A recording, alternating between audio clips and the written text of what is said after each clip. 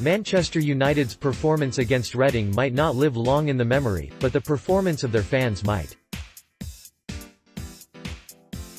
While Ole Gunnar Solskjaer's side managed to secure a lethargic 2-0 win against the championship side, the team were buoyed on by a fantastic vocal following.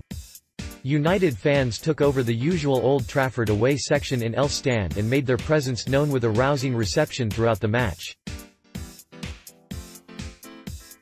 There were chants for Solskjaer, Tahith Chong, and even one asking why first-team coach Mike Phelan hasn't been wearing his trademark shorts. Phelan was assistant to Sir Alex Ferguson during his first spell at United and would often be seen in the dugout wearing a customary pair of shorts. However, since returning to Old Trafford, the 56-year-old appears to have made a switch to tracksuit bottoms, and it is safe to say supporters aren't happy. Speaking after the win against Reading, Solskjaer responded to the brilliant new chant from the United faithful. "Where's his shorts?" he joked to MUTV.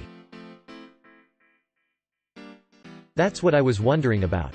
Where is Mick's shorts? He'll have to put them out soon." And judging by the reaction on social media, the Norwegian coach wasn't the only one hoping for a fashion revival.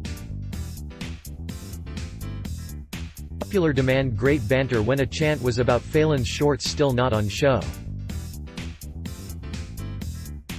Sean 1, January 5, 2019. Bring them back. Best thing about this game was that Mike Phelan chant about his shorts.